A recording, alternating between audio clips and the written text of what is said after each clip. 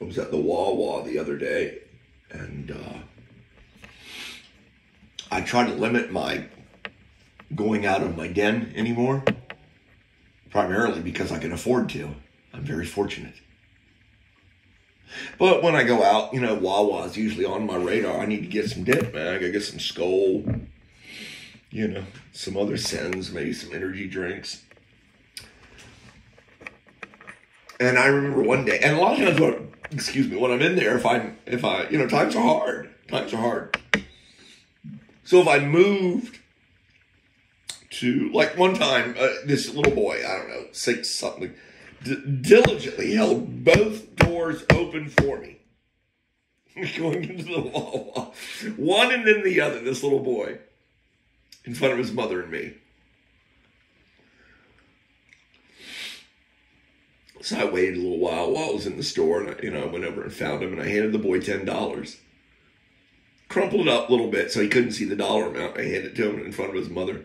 And I said, "Here, this is for you. You have very good manners." And I rewarded it. I reinforced this young boy's behavior.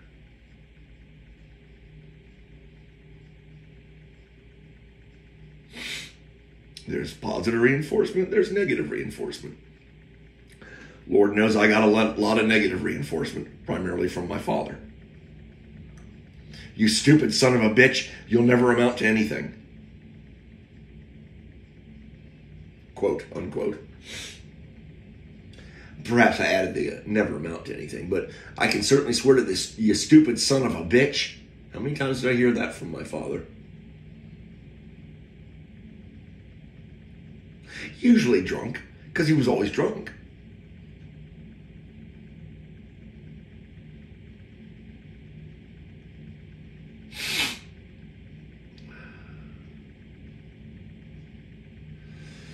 Yeah, Dr. Lasser, Dr. Howard Lasser, he's probably gone by now. I couldn't visit him at the end because of the COVID. You know, man's in his 90s. Small man, diminutive in stature, the consummate gentleman. He really was a gentleman. His father apparently done good during the Depression. You know, some people made out in the early years, I guess. I'm told my grandfather made a killing. I never met him.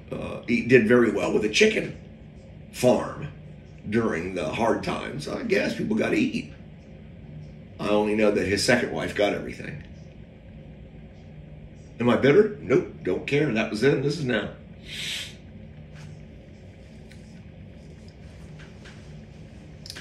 Yeah, Howard's father did pretty good in the market, believe it or not. Very well.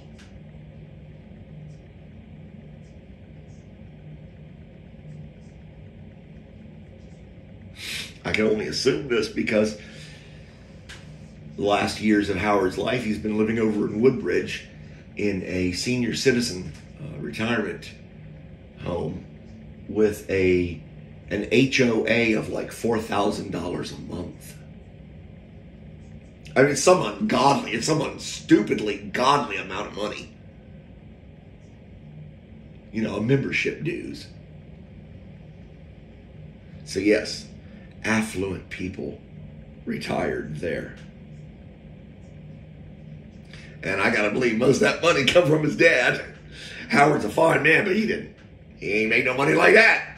Not this kind of money I'm talking about blowing now at $4,000 a month or whatever the hell it is. In addition to everything else, just for your dues. But his father, I'm told, was a fair man. He wasn't afraid to give. He took on this boy, I guess it was one of Howard's friends, who wasn't as privileged as, say, Howard was. And he took on this boy, and he starts to put him through college. Just because. That's nice, isn't it?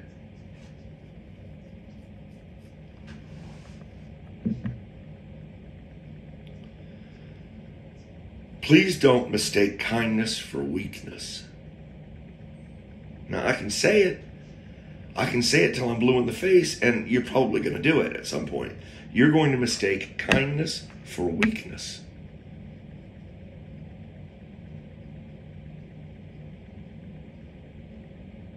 Because you're a predator by nature. It's in your wiring. Especially, I'm speaking to the men. And by God, if you smell blood, it's just too irresistible. You're going to go back to that well. And you're going to ask for walking around money from the benefactor who's putting you through college. You're going to go to this man and you're not going to ask for a job, a way to earn your keep so you can get a little spending money. You're going to go to this source, this fountain, and you're just going to ask for walking around money.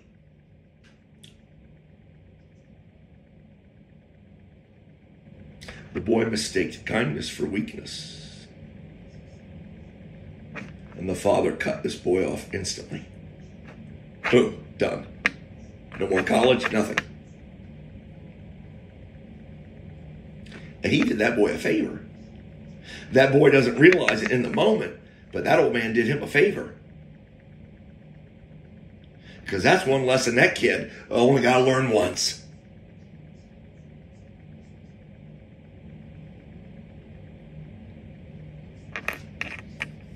It's one of the 7 deadlies, you know. Greed. It's like lava. It flows out of the volcano and down the mountainside and just consumes and burns and scorches everything it touches. Greed. Ooh. What's that asshole Anthony, what's his name? The Silence of the Lambs, where he does that fava beans or something and he goes like it's delectable. I love Hollywood. The devil's spyglass, it really is. Yeah, Dr. Lasser was a fine man. He may still be alive. I don't know. I've broken off. It's been a while. He was one of the prune juice crowd. And so I guess the thing I'm imparting to you from this story is, do not mistake kindness for weakness.